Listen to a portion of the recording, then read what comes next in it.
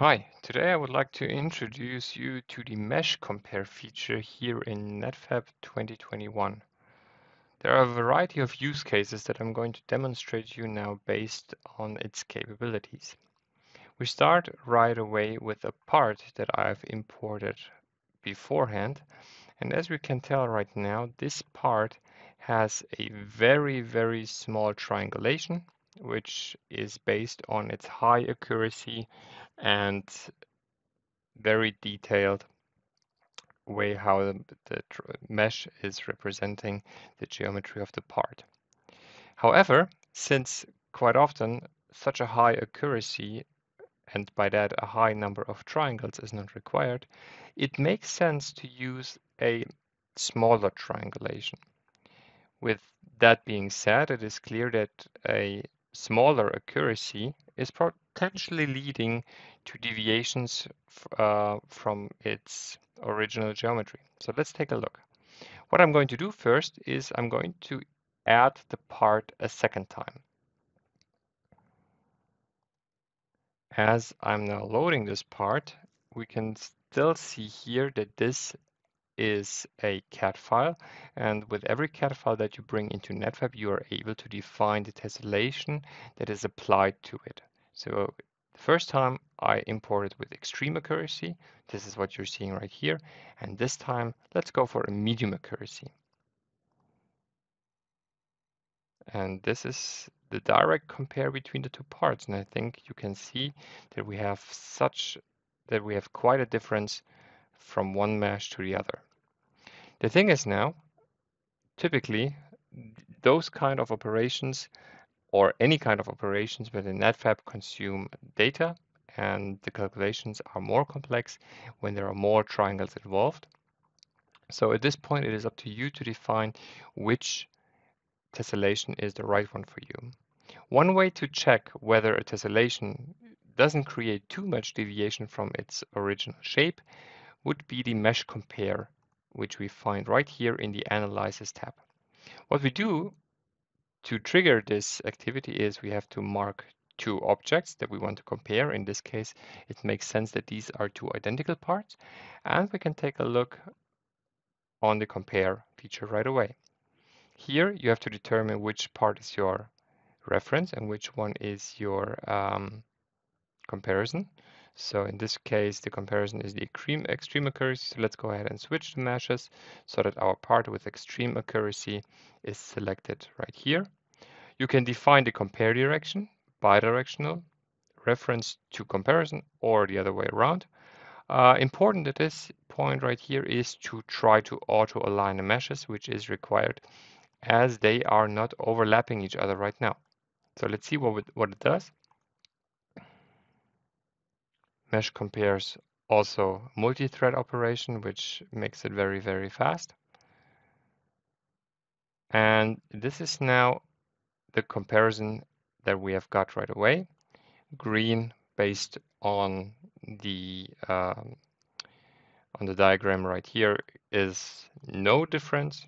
Blue is a negative difference, and here red means there is a positive difference, so of 8/10.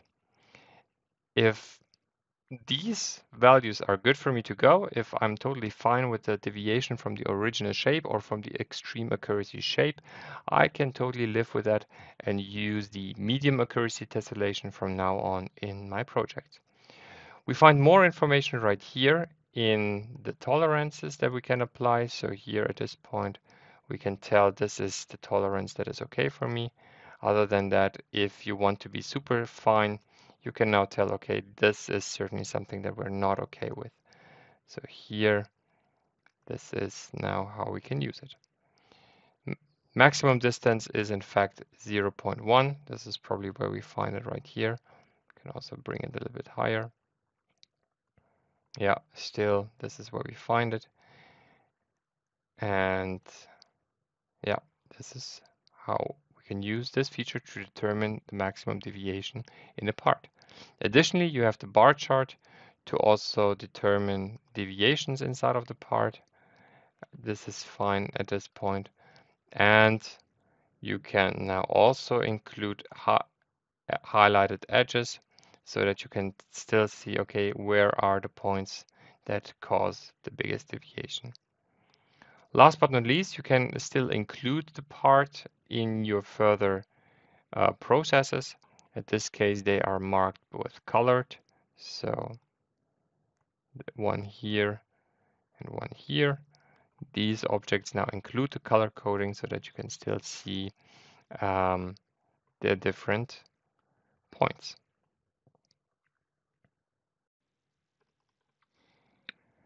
Another use case for mesh compare would be the check after a repair process. In this time, we're still working with the same part, but as you can see right here, we do have a damage in the mesh. So there are a couple of triangles missing in the outer border, in the outer contour. So we have a hole in the surface. In order to fix the hole, we can go to the repair part. We can see the hole a little bit better. And then we can still say, okay, how do we close this? We could now easily use a repair script. We could now also use our freeform option. Let me just go ahead and do this one quickly. In order to do it, we mark the hole with the triangles and use close freeform hold. And this is now closed. And after applying the repair operation, you can go ahead and say keep and compare.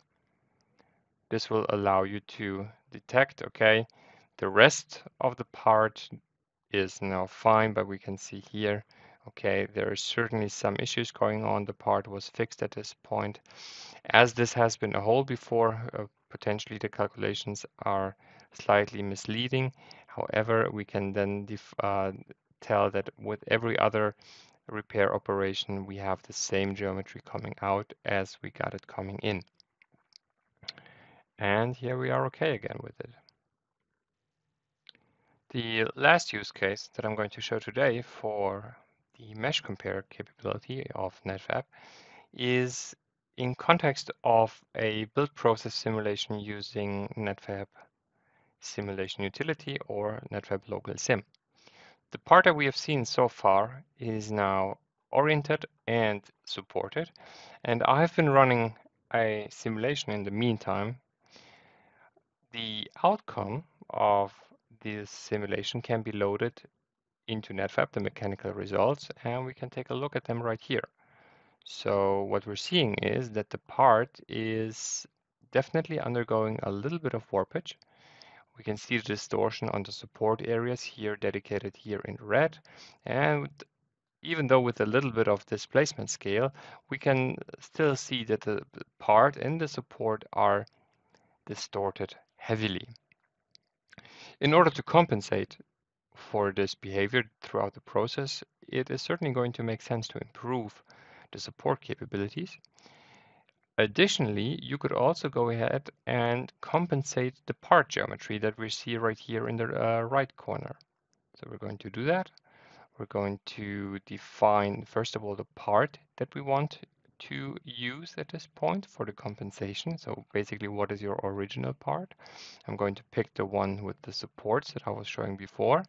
And you can define on which point in time do you want to apply the compensation, either when all parts are on the build plate, as soon as you remove them from the build plate, and after the support structure removal. So all parts on the build plate is fine for me. You just go ahead and define the compensation multiplier and the mesh target length, and you're good to go at this point with OK. So what happens is that you create a new file, a new part directly here in your part list.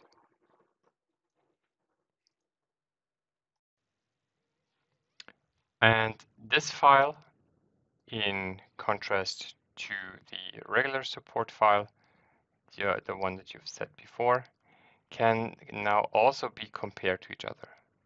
So you see maybe slight differences that occur, but let's take a look using the mesh compare. So analyze, the compensated and the regular one, compare try to auto align. Reference and comparison are assigned well, and then you can say compare.